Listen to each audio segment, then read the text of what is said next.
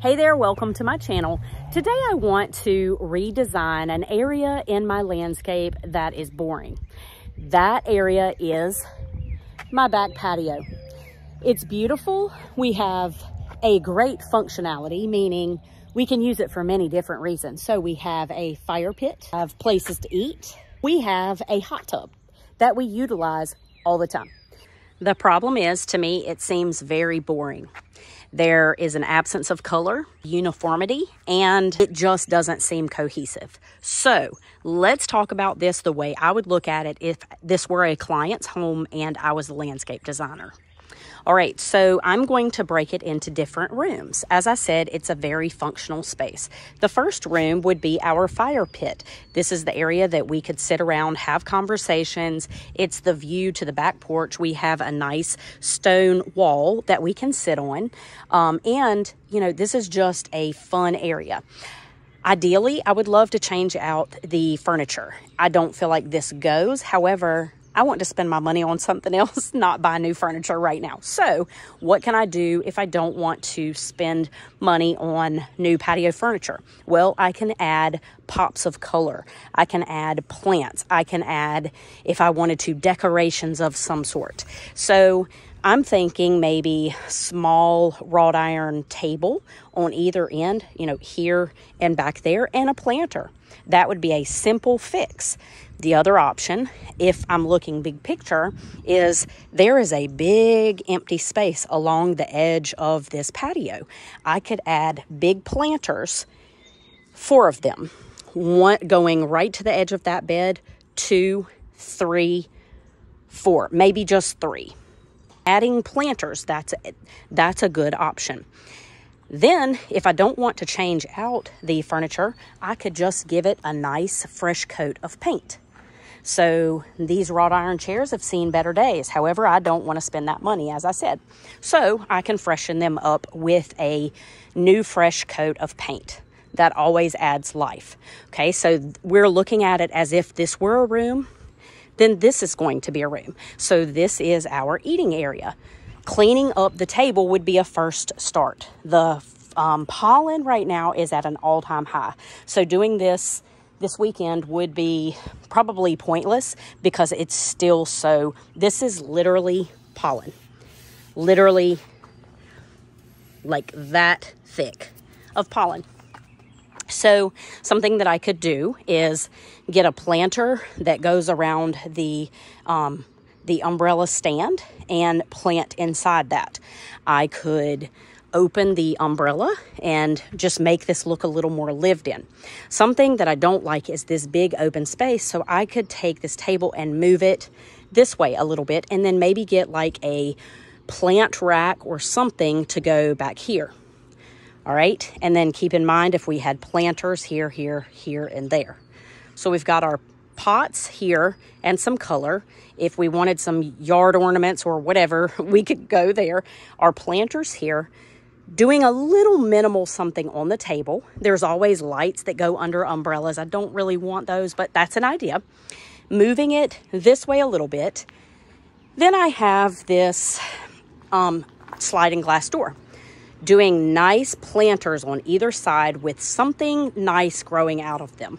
That is a fantastic option. These are all breaking up the boring, the plain, the sterile look of what I feel like this patio looks like. I have this gorgeous patio, the paver patio. It is my favorite. I love it. So then I have my back porch.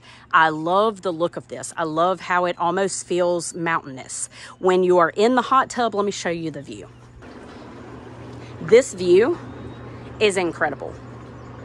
At night, you can see the stars. During the day, it's nice, it's covered, and it's beautiful. We have this space. This is an area that I could put a big planter here and have a vine that climbs this, which is what I would like to do with the hyacinth bean. I want to plant them there, and then on the back here. All right, so adding a new cover, which is what we want to order, and adding some paver steps here. I want to put a fresh coat of paint on the hot tub. This is all part of the vibe outside, which, you know, we use the hot tub almost every day, sometimes 2 and 3 times a day, especially on the weekends. So I could put some nice seating areas. And like I said, a planter here on either side of the door. Then this brings you to the focal point of the whole patio. This is the plant catch-all. The plants that I don't have a space for that do really well in the shaded or dappled sunlight area, they go here. So I would really like to play on the fact that I have a shade heavy bed and really plant this up with color. Whatever colors I put in my planters, I would think that would be a great place. We eventually talked about putting a water feature here. And for right now, I don't think we're going to do that. It would be a big undertaking, not for right now. So working with what we have, because sometimes, you know, as I go and meet with people, or they don't always have a budget, or they have certain areas that they rather focus on. And for me, I would rather just add color instead of renovating everything, if that makes sense. So what do you think? Do you like my ideas? Do you have any ideas, especially for this big open space? I will tell you, I have had Adirondack chairs out here with a table in between, and I felt like it was just too many different sections. Nothing flowed. So we had our hot tub over there. That's kind of its own space. That's its own room. Can't really do much with that other than I want to make it tropical and enhance it. Okay. This area, planters on either side. Something here. You've got your table and chairs. You've got your fire pit. So when we had chairs, it just didn't flow. So that's how I want to look at this. I want to look at it as if I have a blank canvas, which I do, and I can add colors. How can I add colors? And then the last area I want to show you is the roses. So I really like the knockout roses. I think they're very pretty. And so I'm going to keep these, but I think adding some color to come along here would be really pretty. So really and truly just playing on adding bits and pieces of color and a lot of green. Well, that about does it for this video. I hope you enjoyed seeing how I go about looking at an area and renovating it, breaking it into small rooms, breaking it into small sections. It's like, how do you eat an elephant one bite at a time, right? I hate that saying, but it's true, right?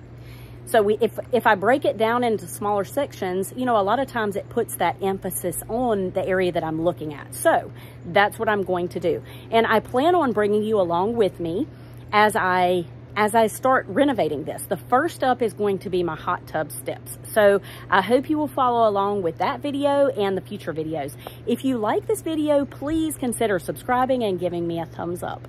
I look forward to seeing you in another video. Go out and get your hands dirty. Take care. Bye.